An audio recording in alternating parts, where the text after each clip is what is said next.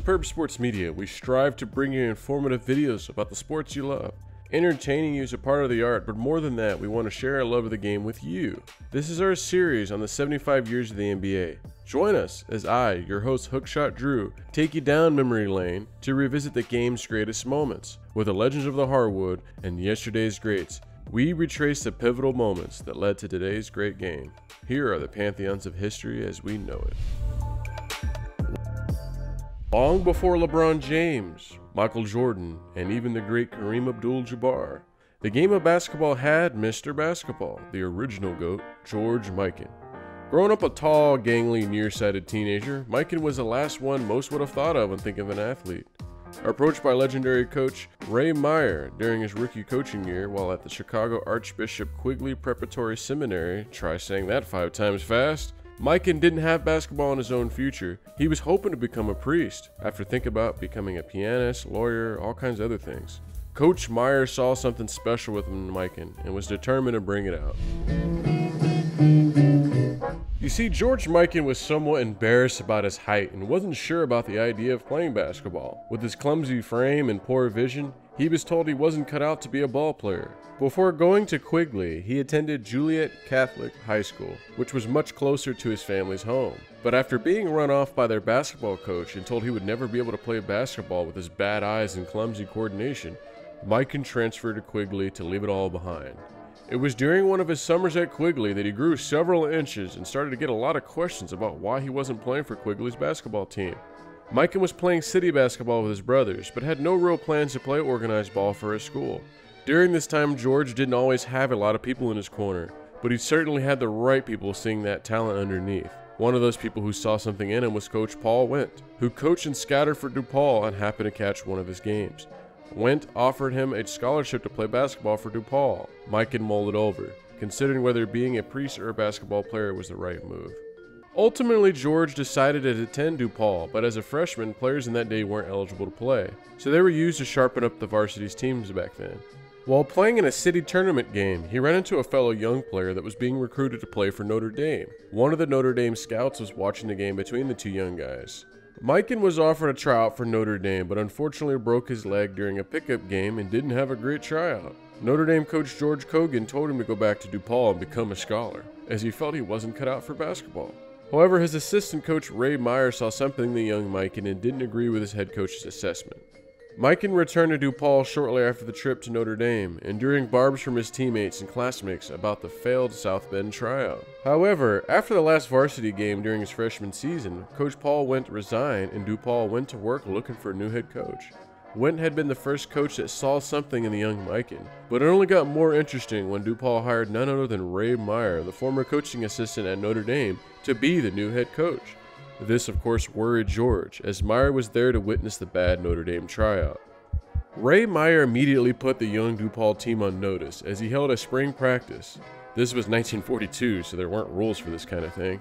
And after having a bit of a badass entrance with the taking off the coat in a cool cinematic manner, Meyer addressed the team by telling them none of them were starters and everyone was going to have to earn their spot on the team. From this moment, everything was earned and they were put through the ringer. That first day, plenty of basketball drills, running, going over tactics on both offense and defense. Mikan had blisters and needed his ankle taped after just that first day, but he knew Meyer meant business and that this was the start of something serious. Ray Meyer saw something special within the tall, gangly George Mikan, and he quickly went to work transforming the young Mikan into an all-around great athlete. Using somewhat state-of-the-art training techniques, the legendary Mikan drill was invented for this purpose. Mikan was developed into being able to use hook shots with either his left and right hand, and he was developed into being quick on his feet and dangerous with his power and finesse near that hoop. This was during the time when very tall athletes were seen as too clumsy to be great basketball players. Meyer felt the previous season's varsity center, Frank Wiskins, was a great player, but felt with Mikan, the DePaul team had a strong chance to be a great squad. Meyer and Mikan would work individual drills long after practice ended, and the rest of the guys left for the day. Meyer had Mikan work center drills with Wiskins, but also used the smallest player on the team, guard Billy Donato, to have Mikan get quicker on his feet and learn how to guard faster and smaller players as well. The results were that Mikan was almost supernaturally quick for a big man, and even though he wasn't that fast down the court as some of the guards, he could still move quick enough to get down court and get back on defense. If you watched my last video that led up into this one, the 1951 point shaving scandal, you got some context on how college basketball was played. The NIT tournament was the most important and prestigious championship a college basketball player could hope to win. DePaul wasn't known for their basketball heritage during this time, but that would change with the bespectacled number 99. Ray Meyer believed George Mikan had the it factor, although he didn't call it that. Meyer described Mikan as being someone who had the innate desire to succeed and had a burning desire to compete and continually improve. Meyer said when he instructed Mikan to do something or change something about his game, he never had to tell him twice, and Mikan was quick to correct flaws. I'm sure others might perceive the it factor differently, but if I was to describe it myself, this is what it would be to me. It takes someone stubbornly determined to be the best and let no one stop them from doing that. It also takes someone who believes in them that can also show them how to get that latent potential out in order for the best results to come from that. I believe Mikan realized meeting Meyer was critical for Mikan to become the basketball player he ended up becoming.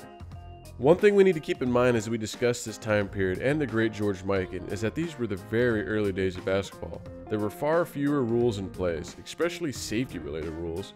You see, George Mikan was known for his elbows. He used them particularly well for leverage and his weapons for spacing for his famous hook shot that was nearly indefensible. This also meant Mikan was on the receiving end of plenty of punishment himself. This also meant there were plenty of things going on at this time that were clearly not allowed in our time, but were during this time. A lot of the reason for such is men like George Mikan, who were just so damn unstoppable. One of these things that Mikan was good at was his ability to jump up and block a shot from going into the basket. In today's times, we call this goaltending, and it's an automatic basket for the team affected. But in Mikan's time, it wasn't a rule, and it was mostly due to the majority of players not being able to do it on a regular basis for the need of a rule to be there. Well, needless to say, Mikan's 6'8" frame at DePaul was doing it often enough that there were grumblings. At DePaul, Mikan's height and finesse coupled with his non-stop motor and dedication to improving his game made him a college legend and someone worthy of being in the Hall of Fame all on its own. DePaul University was not known for their basketball, but in the 1942-43 season, that perception would vanish. George Mikan had arrived and basketball would forever be changed. Almost from the beginning, teams had trouble dealing with Mikan's size, power, and finesse near the basket. His offensive game didn't show up right away, but his defensive game was making huge waves. His ability to knock shots out of the top of the hoop was getting under the skin of opposing teams, but it was perfectly legal to do so. DePaul finished the season with a strong 18-4 record with their sophomore star center, George Mikan. With Illinois rejecting their NCAA invitation, DePaul accepted it and used that opportunity to let the sports papers of the day know exactly who the mighty Mikan was and what he was all about. Defeating Dartmouth, Mikan blocked 17 shots in that game, before being knocked out in the following round. With an NCAA tournament game win, and win over Kentucky earlier in the season to boot, Ray Meyer knew he had something to build on. Speaking of that win against Kentucky earlier that season, that win may have been one of the most important games in basketball when looked back on. Kentucky was coached by Adolph Rupp, a man I mentioned in the last video. Rupp at this time was seen as the greatest basketball coach ever and had a tremendous influence on the game at the time. When Rupp's team had beaten Notre Dame handily the week before, the Notre Dame coach called DePaul's coach Ray Meyer afterwards to warn him about their two guards who were as close to automatic as you can get once they were set up for a shot. When Kentucky came to Chicago to play DePaul, Meyer had a plan for that. Mikan stood under the basket and swatted shots away that came to the basket. Milton Tico, the best scorer on Kentucky that season, took 21 shots in the game against DePaul, with Mikan swatting away 19 of them. Rupp was said to have immediately removed DePaul from his team's schedule. He never played DePaul again, and was also said to have used his influence on the NCAA Rules Committee to outlaw the goaltending tactic. This is where the rule we know today originated from. Bob Curlin was a 7-foot center from Oklahoma A&M, today's Oklahoma State, and along with Mikan is considered to be the primary person responsible for the goaltending ban that would be put in place after the 43-44 season. He was also the first major rival in Mikan's career. Oklahoma A&M Aggies were built from their excellent team defense, the centerpiece of it being Curlin and his amazing goaltend shot blocking ability. Curlin and Mikan had multiple battles, perhaps none grander than their meeting in the second round of the 1944 NIT. The papers hyped up the Battle of the Skyscrapers. Indeed, Bob Curlin and George Mikan were the best big men in college basketball at the time, so this was an intriguing matchup to be sure. Curlin and Mikan battled back and forth, but the Aggies coach Hank Iba had a plan. Double team Mikan with Curlin in his grill and a forward swarming him. Force Curlin to pass the ball out. Curlin was a defensive anchor and wasn't interested in scoring points, so this strategy seemed effective. Curlin and Mikan played physical. Mikan fouled out early in the second half, and Curlin shortly after that. DePaul, however, won 41-38, with Mikan scoring 9 and Curlin at 14. The papers didn't get the exciting game they had hoped for, but the book on how to limit Mikan was now being written, or so teams believed. As good as the 1944 DePaul Blue Demons had become, they were beat up and tired from the Oklahoma A&M game, particularly Mikan, as his bad ankle that got messed up earlier in the season was in a bad way after the physical encounter with Curlin. In the NIT championship game against St. John's, DePaul was out of gas for the very quick and athletic St. John's team. Mikan fouled out early in the second half and scored only 13 points, and they lost 47-39. Still, being runners-up to the NIT champions wasn't a bad year. For the 44-45 season, a goaltending rule was in effect, and all who followed basketball felt this meant the end of the DePaul Blue Demons and their star center George Mikan. However, Meyer and Mikan had been hard at work further developing Mikan's game, and when the season kicked off, college basketball soon quickly realized that there wasn't a more unstoppable force in the sport than the man named George. Early on in the season, teams realized that Mikan's inside game had developed to the point where leaving one man on him wasn't nearly enough, and he was consistently double-teamed, with teams using a high-low double team surrounding him. This aided Mikan's improvement on passing as he learned how to get the ball out quickly to his fleet-footed guards for them to either cut to the basket or make long jump shots. In their home Chicago stadium, Mikan and the Blue Demons beat Curlin and the Aggies 48-46 in a very tight matchup of which the Aggies played tough defense, constantly doubling Mikan and daring the rest of the team to score. This game would be the match to start to flame later in the season for this intense rivalry. As the DePaul Blue Demons team traveled by train all around the World War II era United States, they got strange looks and jeers, as healthy-looking men playing sports during wartime was kind of frowned upon. The truth was, everyone on the team had a medical or physical related thing keeping them from fighting, but not everyone was understanding of that. Add in that Mikan was quickly gaining fame as the best player in the country and was consistently beating fans' favorites' home team, and you can probably guess where this might go. It was common for fans, especially in rowdier parts of the cities, to throw garbage and heckle the visiting teams, as well as fistfights occurring on the court. This was a very different time in the sport of basketball, and you were expected to be able to handle yourself in those days. Part of the reason I decided on doing this video was to bring awareness to how much the game changed from an entertainment exhibition not treated much differently than boxing or horse racing into a highly organized, almost orchestrated, artistic, athletic experience, and George Mikan had a lot to do with the change in that perspective. Despite opposing teams' newfound respect for Mikan's offensive game, DePaul remained unstoppable and seemed to adjust to any new defenses thrown at them. DePaul finished the season 18-2 and was invited to the NIT once again. In the first round of the playoffs, they defeated West Virginia fairly easily, and Mikan scored an NIT record of 33 points. In the second round, they played against Rhode Island State, who were employing a more modern, fast-running style instead of the slower, more methodical style that was common. They were known to score 100 points a game somewhat easily. To say they were confident was an understatement. They used a 6'2" forward to do the tip-off against a 6'9" Mikan. Almost from that moment, it was a blowout. Rhode Island State was certainly running all over the place like some of the papers said they would, but they weren't scoring the basketball. Mikan scored 27 points by halftime. 3 minutes into the second half, Mikan was at 33 points. When Coach Meyer went to bench him to show some mercy, a note was slid to him saying, "Leave him in. The scoring record for the tournament was 33 points. So Meyer left him in. Mikan quickly scored 41 points, and Meyer once again went to bench Mikan when he got another note saying, Madison Square Garden record is 45 points. So he left Mikan in the game again. The blowout got a little bit embarrassing to the point where Rhode Island State's coach asked his team to hold the ball to not let DePaul score 100 points, which was Madison Square Garden's team record for points. Being ahead by more than 40 points as it was, Meyer asked his team to stay back. When it was all said and done, DePaul trounced Rhode Island State 97-53. With Mikan matching the entire Rhode Island State team with 53 points on his own. The NIT championship round was DePaul versus Bowling Green, and it was another hyped-up big man matchup. Don Otten was a 7-foot center that the papers were hyping up, and telling Coach Ray Meyer that Otten was too big and too strong for George Mikan. In the game, Mikan continually used his finesse and quick feet to befuddle the larger Otten. The game was hardly close, and DePaul won 71-53. On the strength of Mikan's 33 points and Otten's 7. The papers had nothing positive to say, instead running "Otten is rotten" as their headline, and not even mentioning Mikan and DePaul's championship-winning performance. George Mikan was named NIT MVP of the 1945 NIT Championship. The DePaul Blue Demons won the 1945 NIT Championship, afterwards in which they faced rival Oklahoma A&M, the NCAA tournament winners, and a faux national championship charity game. While waiting for the Red Cross National Championship game, the team answered a challenge by a nearby Army-based team, in which Mikan and DePaul played a very physical game. A provoked Mikan elbowed a serviceman's face and loosened up 6 teeth. Unfortunately, the Oklahoma A&M game that followed was apparently not nearly as interesting, as it was considered by most that saw it to be dodgy at best.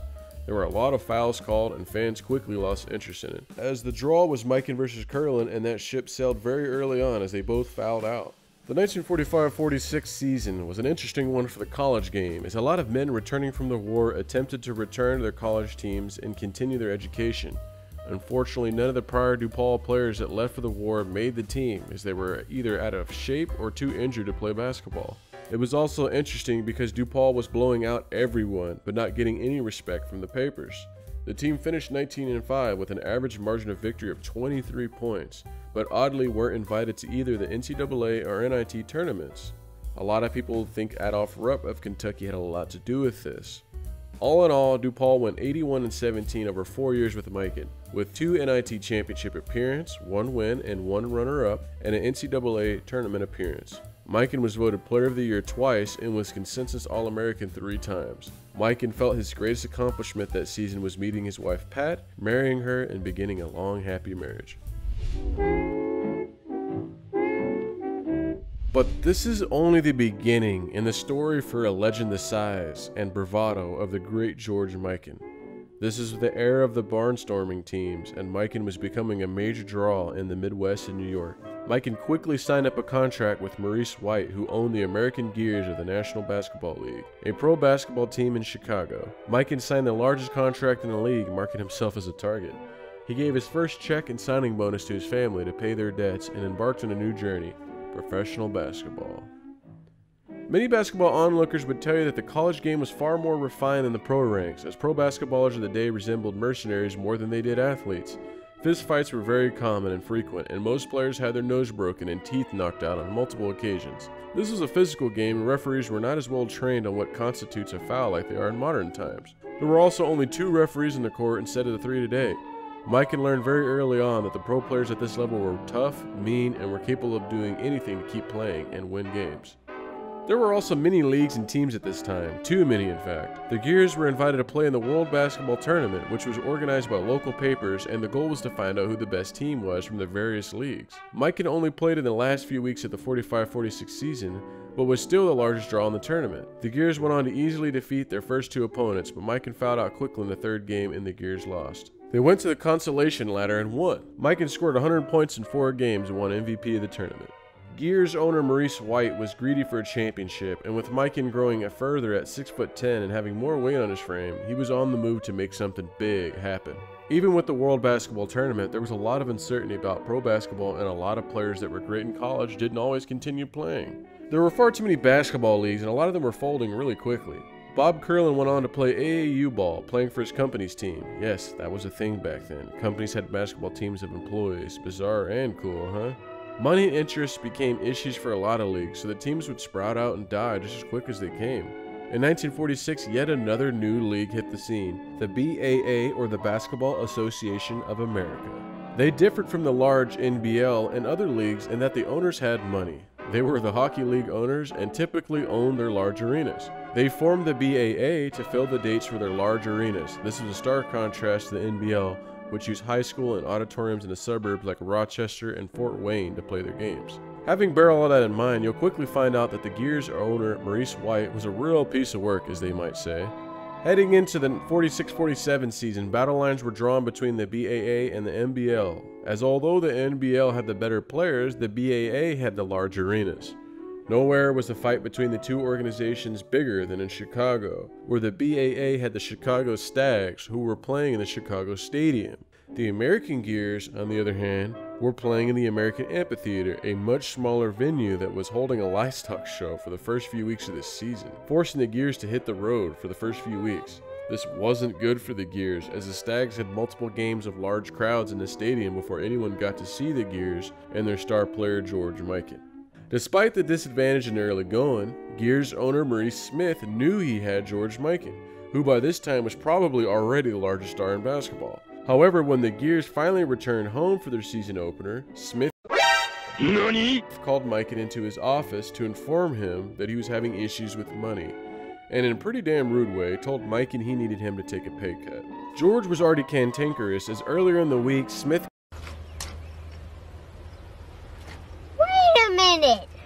cut 4 players from the team, including George's older brother Joe, without any warning at all. George flatly refused to take the pay cut, quitting the team and sending the 2 parties to court. Gears owner Maurice Smith and George Mikan sued each other, which motivated George to finish his law degree later on. They had a very nice and friendly judge who presided over the case and had them make up and put it up behind them. The suits were withdrawn and Mikan returned to the Gears after missing 19 games. The Gears were struggling without Mikan, but as of late had been improving, as owner Maurice Smith No, God! No, God, please, no! No! had found himself a good player coach, Bobby McDermott. McDermott was a perfect coach for the job, as his tough playing style and hard living meshed with the Gears players. McDermott was known to be the hardest player on the team in the night scene, staying up all night drinking beers and smoking cigars, but still dropping 30 points in games the next day. He was as tough as nails and not afraid to knock an opposing player out cold in the middle of a game. Imagine a coach these days being like this, let alone also playing in the game. With Mikan back in their lineup, the Gears caught fire and managed to make the playoffs. They were undefeated at home in the season. The Gears were a well-balanced team, as Coach McDermott liked all of the starters to get baskets and keep the defenses honest against all of them. They played Oshkosh in the playoffs, a team that had beaten them 6 straight times during the season. But the Gears won narrowly 61-60, with Mikan scoring 22 points. In the championship round, they played the Rochester Royals in a best-of-5 series. Rochester won the first game, with Mikan fouling out early, but the Gears won the next 3 straight, winning the NBL championship. Mikan was the leading scorer of the NBL, 16.5 points per game in 25 games, and in the playoffs he upped that up to 19.7 points per game. Meanwhile, their BAA cross-city rivals, the Chicago Stags, were runners-up to the first BAA champion, Philadelphia Warriors, and in the process cemented the BAA as a top basketball organization. The BAA was already seen as an equal to the NBL, despite the NBL having the better players. One man who didn't seem to understand the newfound situation, however, was Gears owner Maurice White. Giddy with his team winning the championship and eager to replicate the success many more times, White went straight to work scheming. He noticed that the Gears not only had the best attendances by far of any team in the NBL, but he also noticed that other teams had their best skates and attendance figures going up against the Gears. He determined that the Gears were the biggest team in basketball and that George Mikan was the largest star in all of basketball. He called George Mikan into his office to inform him that he was starting his own league and that the Gears were going to be the centerpiece of this new league. Mikan told him that he thought this idea wasn't a great one, but White kicked him out of his office and set to work. Using a lot of his own money, White started the league, adding 16 teams from St. Paul to Birmingham, Alabama. He handled everything himself as the commissioner, from player salaries to transportation. Within a few weeks, the new league folded, with almost no attendance and dwindling funds. White lost his mind and had to enter a hospital for treatment. The Gears tried to re-enter the NBL, but the other teams declined. Within months, the Gears went from NBL champions to the centerpiece of a new league to having no team at all. The Gears were dismantled and the players were grabbed up by different teams. I mean, let's examine this for a second. Imagine one man having this much power to change things like this. This quite easily could have been the end of Mikan.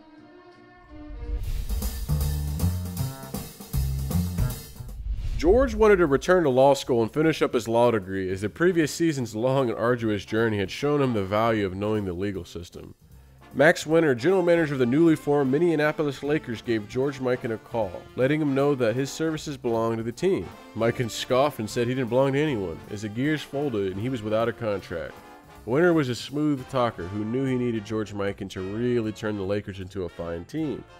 The Lakers had formed when the owners bought out the Detroit Gems, the previous season's worst team in the NBL. Mikan decided to hear the Lakers out, and after some negotiating that included getting lost on purpose in order to show Mikan the city and causing them to miss their flight back home, pen was set to paper and Mikan was going to be playing on the Twin Cities' first professional sports team. When Ben Berger and Maurice Chafflin purchased the Detroit Gems, they got little more than the franchise rights and some ratty old uniforms. All of the players were assigned to other teams by the NBL. Even with drafting Mikan first in the dispersal draft for the Gears, the Lakers had to build a team from scratch. Fortunately, the new Lakers group seemed to have a strong eye for talent, as awaiting Mikan when he joined the team was newly signed former AAU player Jim Pollard. Pollard was one of the AAU's brightest stars, using his leaping ability, in which he earned the nickname Kangaroo Kid. Pollard was one of the first above-the-rim type players, using his hops to play above other teams and get baskets. Along with nailing the Pollard signing, the Lakers took a chance and hired John Cunliffe, who had coached St. Thomas and St. John and would be the youngest professional sports coach at 31.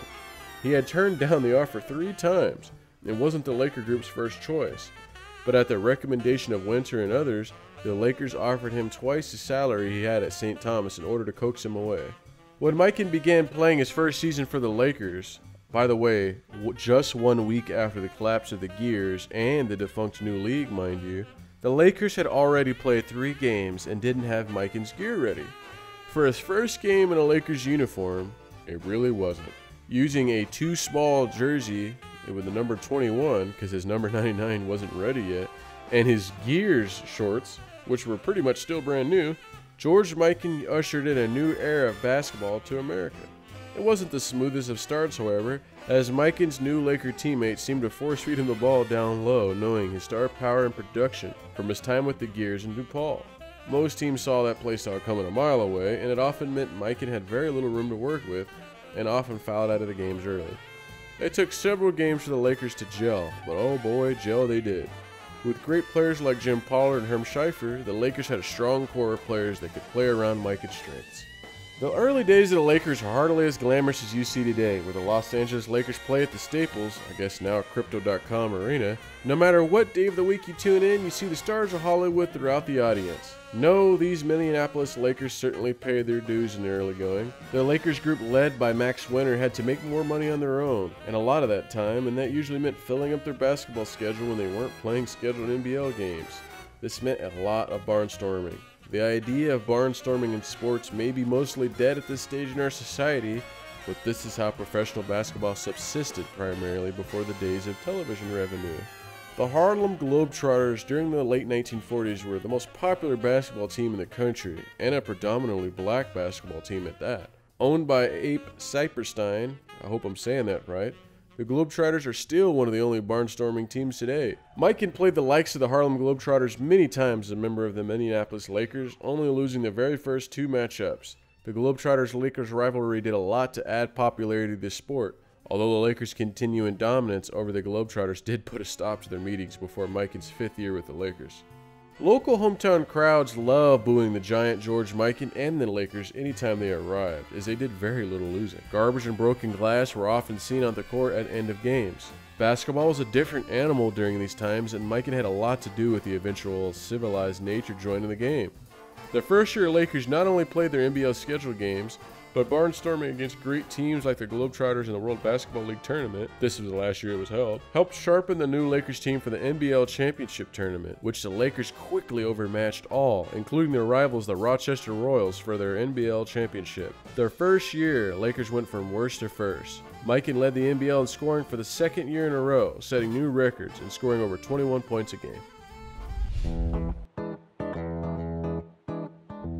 In case George Mikan's star power is still in question to this point, I will quickly recap his career that he had up to this point. His career at DePaul included NIT tournament win, NIT runner-up, NCAA tournament appearance with 1 win in the tournament, and remember DePaul was far from a basketball powerhouse prior to Mikan, and 2 NBL championships with 2 scoring titles and 2 years being a professional. At this point he was possibly the most decorated basketball player ever and a bona fide ticket seller. So much so that basketball itself was seesawing based on who had Mikan. The NBL, as previously mentioned, was the old school league that used barnstorming in small arenas to sell tickets. It had the bigger names and star players. The BAA, on the other hand, had big arenas and played in big cities, with their owners having the big money from owning a hockey team in their own arenas. While the first-year Lakers were working on their NBL championship season, the BAA was hard at work working a deal to take away 2 of the NBL's top teams. Fort Wayne and Indianapolis to add to their growing league. The Lakers group knew that if that happened, the NBL would eventually fold. They made a deal with the BAA to leave the NBL along with the Rochester Royals, and the BAA gained 4 strong teams. Initially, the BAA had no interest in the Lakers, being that they were in Minneapolis, where the prevailing thought was that it wasn't a profitable sports town. The BAA figured the NBL would fold anyway, and one of their big market teams would pick up Mikan. Through the Lakers group's shrewd negotiation, coupled with the idea of getting Mikan now in an emerging sports city, changed the course of history. Mikan and the Lakers were now members of the BAA, which had some unique differences from the NBL. Games were now 48 minutes long instead of 40. This also meant that George Mikan had the opportunity to play against his brother Ed Mikan in the professionals. Ed Mikan played for the Chicago Stags, the cross-city rival of the Gears from George's time in the NBL, but now being in the same league, they were finally able to match up for the first time since their college practices together at DePaul. The Lakers weren't immediately a juggernaut in the BAA, and the Chicago Stags were a fine team. The first time they met, the Lakers were 3-4, and the Stags had yet to lose a game. The papers had a field day hyping up the Mikan versus Mikan game. George's relentlessness and no mercy for even his own brother aided in a gritty 85-81 Laker win, with George Mikan scoring 20 points and Ed scoring nothing. DePaul students that attended that game, they booed George harshly, as he apparently mauled his brother Ed and left him battered and bruised. George's defense for his physical play on his own little brother: "We won by 4 points. If I were to let them even score 5 points, they would have won. No mercy."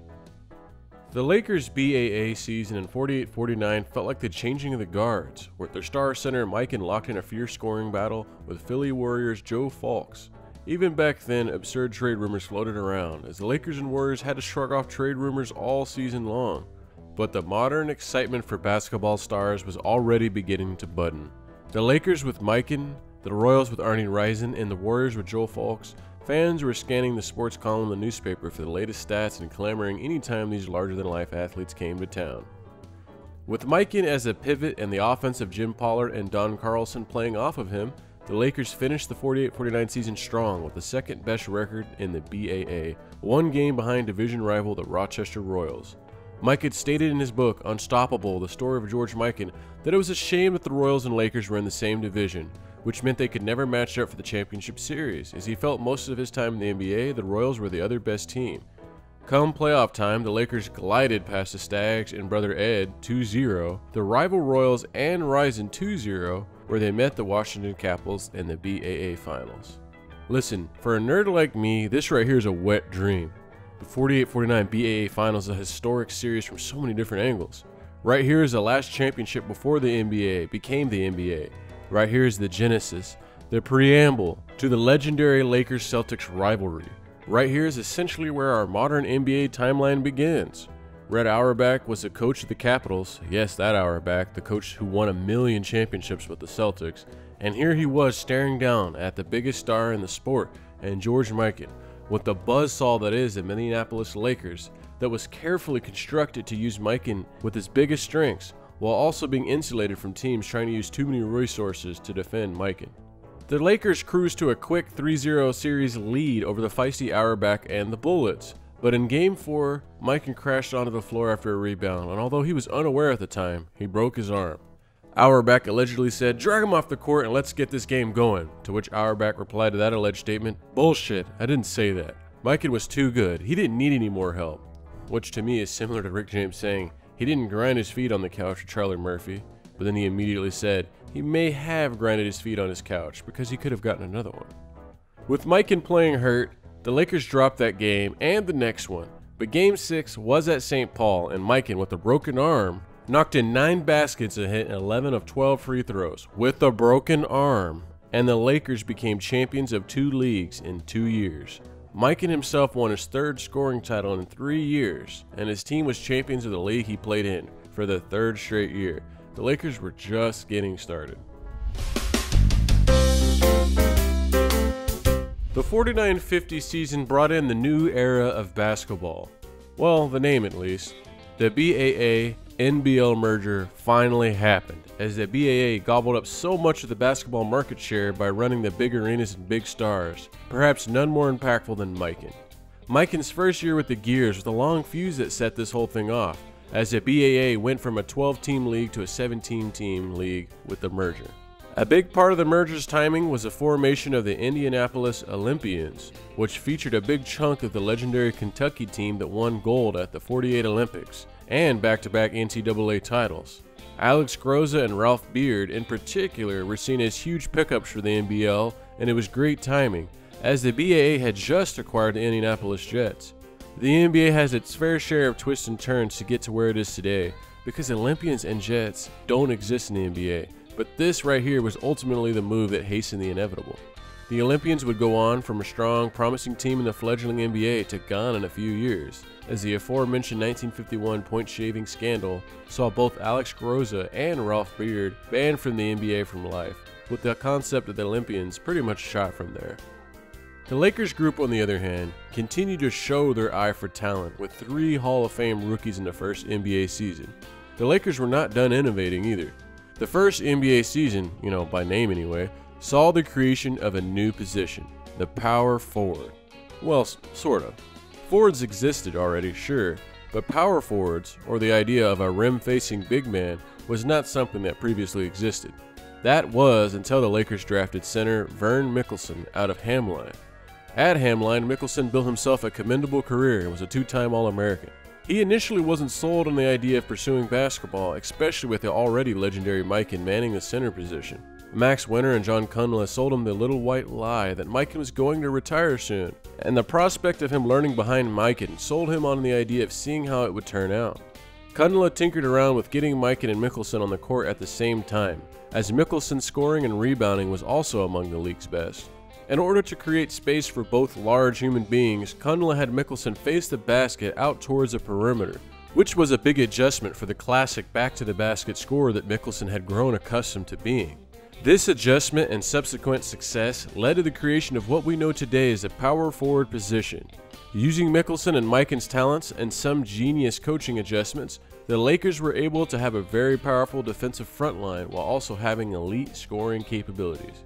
As if that wasn't enough of an innovation, the Lakers had 2 other impressive, unassuming rookies. The first of which was speedy Slater Martin out of Texas. It took time for Kundla to get the best out of Martin's gifts, so his numbers were not exactly mind-blowing his rookie year. But later on in his career, he'd become one of the most effective slashers to the basket, as well as a long-range jump shooter. His playmaking and court vision ability stood out, as he was certainly one of the cliché, ahead of his times, prototypical type players. The last Hall of Fame rookie was one that kinda wasn't, at least not in basketball.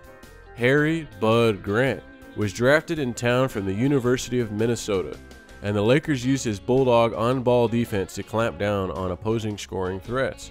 Grant only played 2 years, but earned himself a ring in the NBA as a player. He went on to become a Hall of Fame NFL coach for the Minnesota Vikings, long before the days of Deion Sanders or Bo Jackson, or potentially Kyler Murray if we could ever be so lucky.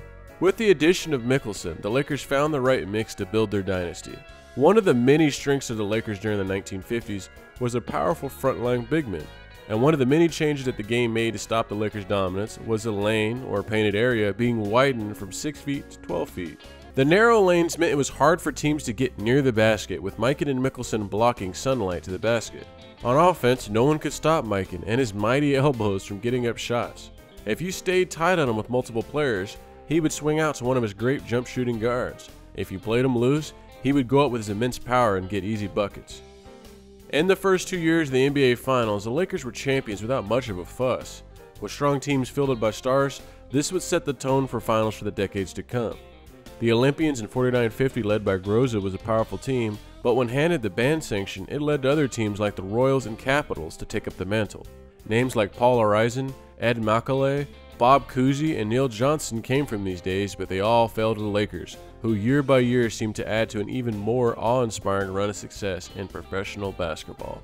In 49-50, the Nationals led by Dolph Schayes fell first, but in 50-51, Mikan breaking his leg in the playoffs gave the Royals their first and only championship. However, for the next 3 years, from 52 to 54, it was all Lakers for the championship. All in all, George Mikan won 5 championships in 6 years with the Lakers. In 7 full professional seasons, 6 ended in championships. Mikan had 4 scoring titles and 2 rebounding titles, although rebounds were recorded as an official stat late in his career. I abbreviated this stretch of his career simply because the Lakers really were that dominant, and also because this video is stretching long as it is. But I think by now you're understanding the impact that Mikan had. The championships just further validated his importance. There were some interesting things that happened during this stretch. Again, the Lakers were unstoppable, and a lot of it had to do with Mikan's game. All kinds of strategies were tried, including just keeping the ball away from Mikan. For instance, on November 22nd, 1950, one of the most egregious examples of keeping the ball away from the opposing star player occurred. The Fort Wayne Pistons came to town to play the Lakers, and they had a plan to stop the mighty Mikan. They were going to stall as long as possible before scoring. Without a shot clock, the Pistons stood around all game, passing the ball around any time Laker players got close, who were told to stay back and play defense by their coach. Fans hated it, and the final score ended up being 19-18. Yes, the final score was 19-18. Needless to say, George Mikan was certainly changing basketball. The Lakers' long-term success with Mikan as a centerpiece gave future sports dynasties a measuring stick on how to build success around a star player. It didn't take long before the 50s and 60s Boston Celtics similarly built their talented star center, Bill Russell. Using a bevy of talented players that were stars in their own right, the Celtics played around Russell's strengths in much of the same way the Lakers played around the strengths of Mikan. The combination of Mikan's size and finesse and willingness to always improve his game meant he became adept for his size at not only scoring and rebounding, but passing and defense as well. The NBA during its early years was hardly an organization that you would call organized and structured. They were the result of a very tumultuous merger between 2 basketball organizations that were far from sure things. One of these companies had been around for a long time, but employed small arenas and barnstorming events to make their money, and the other company was new, but its major owners were successful businessmen that came from hockey leagues and other successful sports ventures. They had employed large arenas for their games, but left out barnstorming and other exhibition games to make their money. They also didn't seem to mind spending more money for better players and more money for traveling players. Many basketball organizations had come and gone in the short time George Mikan was in the game of basketball. Mikan had a lot to do with where the future of the sport was headed, and Mikan was fully aware of that. He won every scoring title and championship available in whatever league he was in, and the business seemed to follow the direction wherever the mighty glasses-wielding sportsman went. It all goes back to the day Mikan met his sports hero, the Babe himself, the Sultan of SWAT, Babe Ruth. It was from winning a marbles tournament of all things. Imagine meeting your hero from a Beyblade tournament or something. But that meeting meant the world to Mikan. When the Associated Press released their list of the best athletes of the first half of the 1900s and 1950, George Mikan was happy to see Babe Ruth chosen as Mr. Baseball. His jaw nearly hit the ground when he saw George Mikan, Mr. Basketball, chosen near the man he idolized. Mikan valued this as one of his proudest accomplishments. Long after the mighty George Mikan retired from the hardwood, he continued to find basketball sneaking into his life. Mikan kept himself busy after his playing days were over, but basketball kept finding itself eventually. Some investors had pulled together enough money to start up yet another basketball league, except this time it was to go head-to-head with the NBA. Even before anything was signed and official, the goal was to eventually force or merge a buyout with the NBA, as they felt there was room for more cities and more basketball in the ever more connected 1960s US. Mikan turned down the ABA commissioner gig more than once. He knew nothing was official until they were able to get the teams, the cities, arenas, and the players. They also knew they needed television deals and merchandising. When things seemed more legit and he had the contract he wanted, Mikan agreed just 10 minutes before the ABA's first public announcement. Under Mikan's leadership, the ABA had some new takes on basketball. A three-point line, Mikan gave credit to Globetrotters from his barnstorming days for that one. The red, white, and blue basketball, Mikan believed it would make the ball more visible to fans far back in the arenas, as well as be a hot seller, and it was. The ABA were also big on putting emphasis on their top stars being so important, encouraging and aiding them into endorsements and sponsorship deals. Eventually, the ABA did merge with the NBA, and several of their top stars went on to have huge Hall of Fame careers in the NBA, and the ABA itself still shows some of its influences today. George Mikan also unsuccessfully ran for Senate, but he had one less salvo up his sleeve for the game of basketball. After the Lakers left Minnesota for the sunny skies of Los Angeles, the Minneapolis-St. Paul Metroplex was left without a basketball for many years. That changed when Mikan was approached to help lead a task force to bring another NBA team to the area. In 1989, that became a reality, as the Minnesota Timberwolves were formed along with 3 other new NBA teams. We must never forget those that paved the way for those that are great today. George Mikan's contributions to basketball can never be duplicated. The right man at the right time in all of the right places. From dimly lit auditoriums to sold-out packed major arenas with TV production, Mikan brought the game of basketball to immense heights. Please feel free to share this video with anyone you know is a basketball fan, as we can't let the legend and legacy of George Mikan ever be forgotten. If you enjoyed this video and would like to learn more, I recommend reading Mikan's book, Unstoppable, The Story of George Mikan. This was an incredible read and contained a lot of the information that I used in this video. Please like, comment, and subscribe if you learned anything about the game of basketball, and hit the bell icon if you don't want to miss future videos like this one. I am Hookshot Drew, and I appreciate you spending your time learning about the beautiful game of basketball with me today. This is Superb Sports Media, and we will continue to feed your sports mind with more.